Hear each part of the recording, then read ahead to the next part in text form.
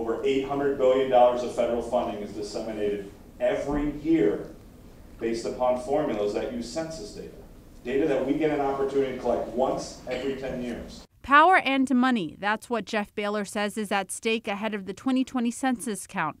Baylor's the U.S. Census Bureau's New York Regional Director. He joined Paterson Mayor Andre Saya and Congressman Bill Pascrell at Passaic County Community College for a census job fair. We're talking about Head Start, we're talking about National School Lunch Program, highway planning and construction, healthcare centers, Section 8 housing, all the critical programs that are out there that support communities like Paterson, urban areas throughout the state of New Jersey and throughout the country.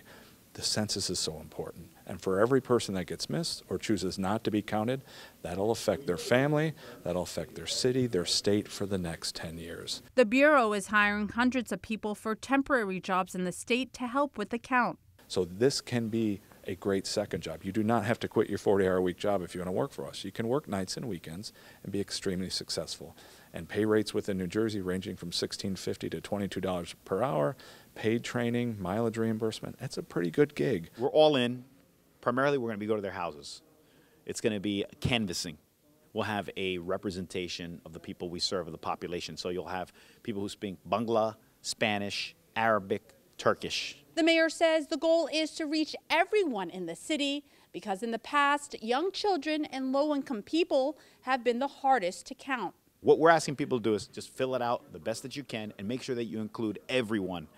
Because I've stated before, the hardest to reach demographic group, children between 0 and 5, because parents are not putting them on. Everyone counts. So we're doing outreach through the nonprofit organizations. We have Eva's Village. We have Oasis. They've been very helpful. As stated earlier by Jeff Baylor, they're actually going to go to the jails, our jail, and make sure that population is counted as well. One population that may not be counted are those who are undocumented. In June, the Supreme Court will decide whether a citizenship question should be included on the census. Saya wants to stress that there is no reason for anyone to panic or feel like they shouldn't fill out a form. The census, it's safe. You don't have to worry about anyone sharing your information. It's easy. It's a form. And you don't even have to answer that question if it's on it as far as citizenship is concerned.